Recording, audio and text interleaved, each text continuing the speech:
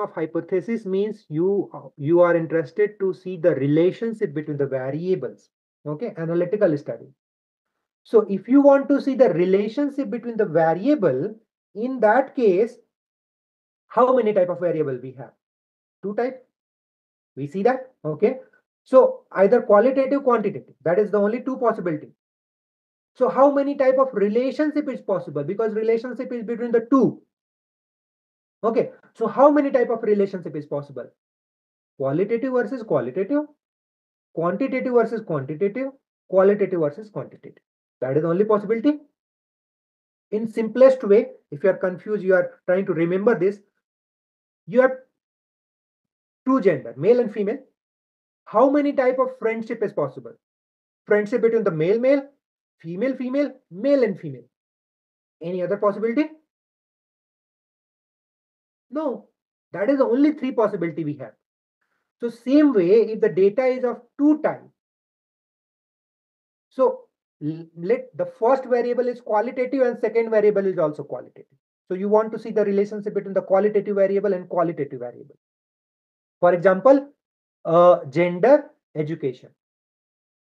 What is their gender? Male, female, education level, educated, non-educated. Both are qualitative.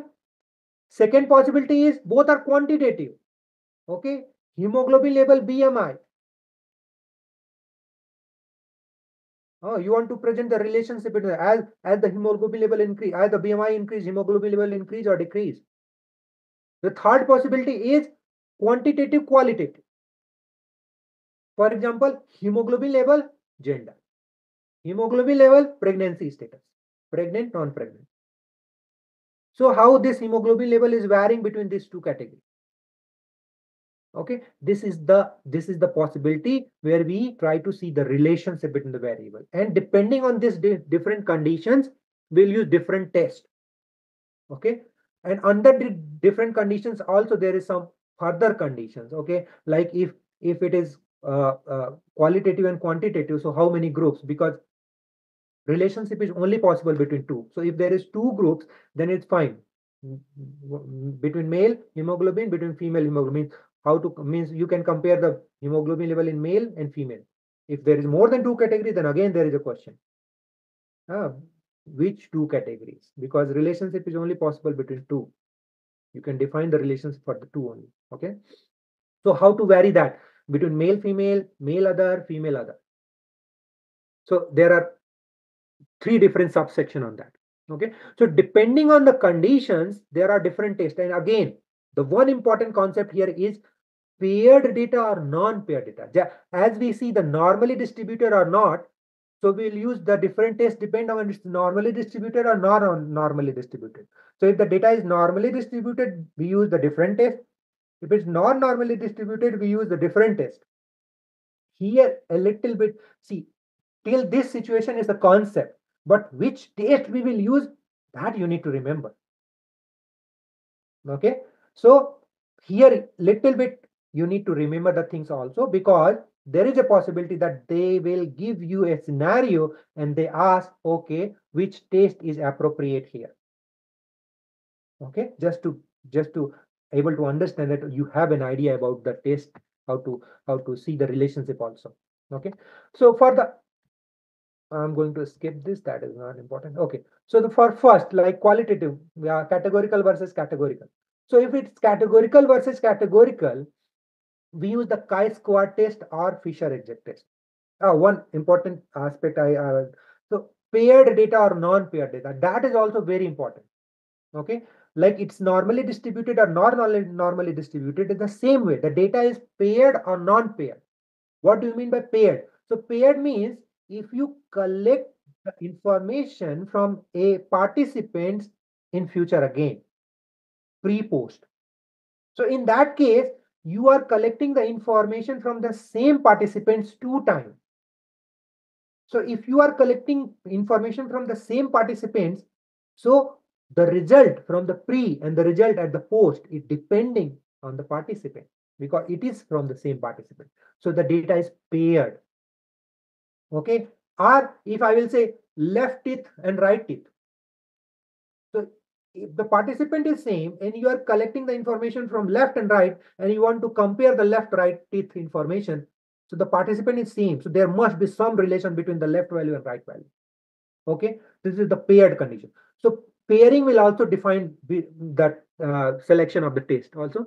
So but these means this will depend if they will explain like, okay, the data is paired or not, or they will provide the information that this is the condition, so you from yourself identify, oh, data is paired here. Okay, so depending on that we'll choose the different test. Okay, so if you are going to compare the two categorical variable, we called it the association between the variable, like gender is associated with the education. Okay, and we will use the chi-square test or Fisher-Exec test. I don't think they will further go in depth and provide the information about the chi-square test is good or Fisher-Exec test good, because there is again concept that which test is good for means depending on the frequency of the cell, estimated frequency of the cell. Okay, so if it's like, see, if the frequency is high, then we use the chi-square test. But if the frequency become very low in one cell, in that case we use a Fisher-Exec. But I don't think that you'll go in depth, otherwise you will forget everything. So you just remember this thing, like if we want to see the relationship between two categorical variables, so you just read the question. Like if I will say a researcher conducted a study to see the association of the prevalence of the cancer with the history of the tobacco. Okay, and they want to find the difference is significant or not, which test is appropriate for this particular condition, and they will give you t-test, Wilcoxon test, chi-square test, McNemar test. Or if they will give you t-test, Wilcoxon test, Fisher-Exec test, McNemar test.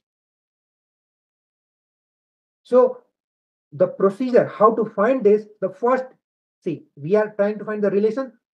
Choose your first variable. What is the first variable we are interested in? Okay, cancer. What is the second variable? We want to see the relationship with the second variable. You just make a two box, the first, second. The first box is the cancer. Second box is the tobacco, history of tobacco. So what is the cancer? Cancer is yes and no. Cancer yes, cancer no. What is the tobacco? Tobacco, they are using tobacco, not using tobacco. Yes, no means it is categorical variable. Using tobacco, not tobacco, again it is a categorical variable. So we are interested in the relation between the categorical variable versus categorical variable. So what is the test possible for that? Chi-square test, Fisher-Exec test, McNemar test. So t-test, Wilcoxon, gone. What is remaining? Chi-square test, McNemar test. Is the data is paired? Cancer is independent, tobacco is independent. No, it's not paired. Independent thing. McNemar test gone. What is remaining? So the chi-square test, if the option is chi-square, you choose chi-square. If the option is Fisher-Exec test, you choose the Fisher-Exec test. Clear? This is the procedure you solve the problem. Okay, otherwise you will lost in the, because see, the solution is very simple, but normally what we did to confuse yourself, we make the question big. Okay, just to make you confused. Question is big, but the answer is very small. So then how to extract what you want? Just focus to your what you want. Okay, you want to see the relation. Okay, what is the first variable? What is the second variable? What is the type of first, type of second? Very easy now.